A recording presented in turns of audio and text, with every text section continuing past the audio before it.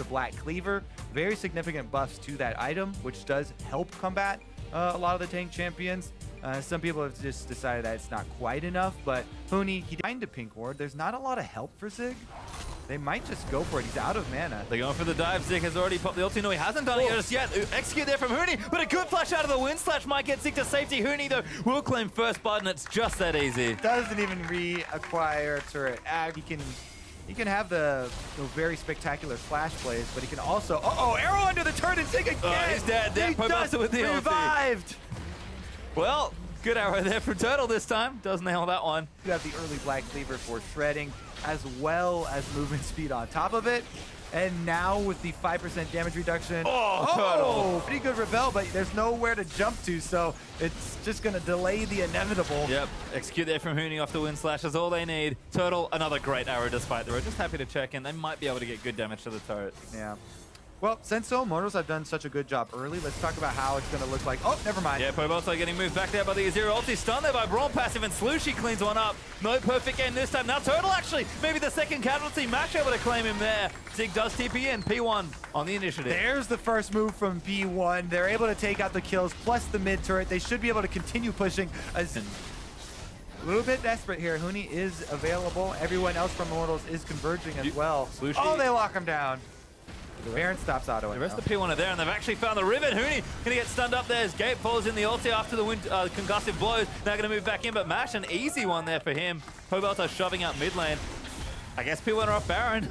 Yeah, important pickup right there. They get a man off the field, and 5 versus 4 means they get back for the Phoenix team, but it might cost him. Is he safe under his stun turret? I guess we'll find out. Rainover gets pushed back in, but Turtle's there with a bit of damage. Rainover happy to tank for as long as he can, but the damage is maybe enough from Slushy. Turtle lives this time, but that was all he cannot. No, not going to be there. Ulti, looking for someone, doesn't find it with the arrow, but Huni with the flank. Maybe looking to get involved. Activates teammate, why not? Now pops the ulti in onto Gate, damage is there. Gate gonna keep trying to run. Huni will chase him down for now, but Immortals want some more. Sentinel actually the next target there from Rainover. As Gate's locked up on the other side. Huni is gonna take him out with the fight moving out on 2 fronts. Sentinel also taking Immortals, just catching the sloppy Phoenix1 around the Baron area. Yep, Baron empowered recalls, they can go perch up. Yeah, but they'll pressure anyway as 5. It is also kind of hard, I guess, for Immortals to dive this, since there's a Azir wall plus Braum shield.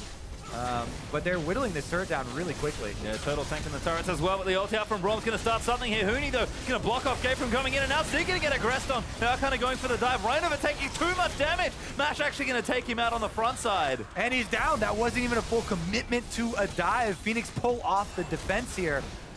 We're able to ward off Immortals for a little while. Oh, they go in! Slushy, big play, but it's not enough. Adrian actually gets him on the back end as Turtle does the damage. Huni now diving in for it, and that's a massacre. Turtle picks up a double for himself and breaks the base straight down. Sentinel not so lucky as well. Pobalta wipes him off the rift. Well, that's going to cut down on a lot of game time right there. They had the defense, but Slushy goes in for the hero play. Turns out it was a 0 play. He goes down, a couple of other members, and it might even be the game as they stick around with Baron buff after that. Starts looking very vulnerable. They'll probably get 1, if nothing else. Immortals looking to keep pressuring. Mash has to be awfully careful here. That's 1. Immortals going to keep going. Yep, that is going to be it. Immortals finished this one out cleanly in game number 2. Just over 26 minutes. 2-0 for Immortals. And that's all it took.